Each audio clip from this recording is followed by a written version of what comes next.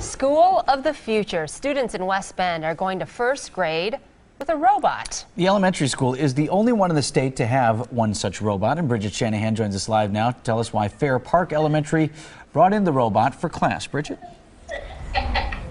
That's right, Vincent, Susan. We got a lot of people up early with us this morning inside Fair Park Elementary. This is Ari Martin, and we're talking to her through her robot this morning. And you named her Robotica, right, Ari?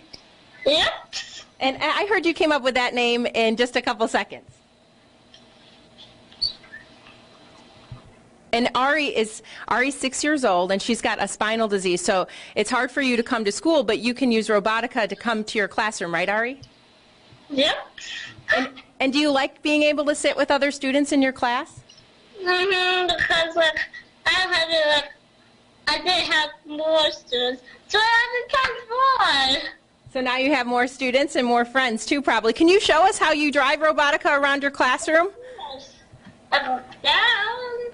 Why don't you go find your desk, Ari? So Miss Psalm is with us this morning too. She's one of Ari's teachers, and she can use these lines on the floor here. She can turn her camera down and watch the lines on the floor. And actually, can you go over to your desk, Ari? She's got an iPad on top of Robotica.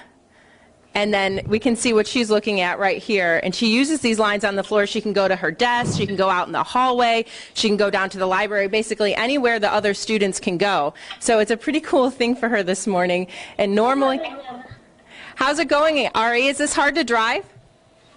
No. No? What do you like about having Robotica? Because I can drive it. Yeah.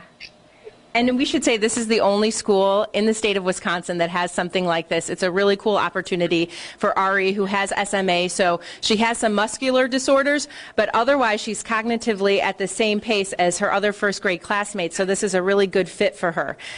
We'll be talking more with her. We're going to have more on Ari's story coming up for you on Live at noon today. But live in West Bend this morning, Bridget Shanahan, today's TMJ4. Oh, that is awesome. Thanks so much, Bridget. And good for Ari. And thank you to everybody at Fair Park for waking up early with us to share this story with everyone. And Ari, too, and the family. Early wake up over there as well. Coming up next here on Live at Daybreak.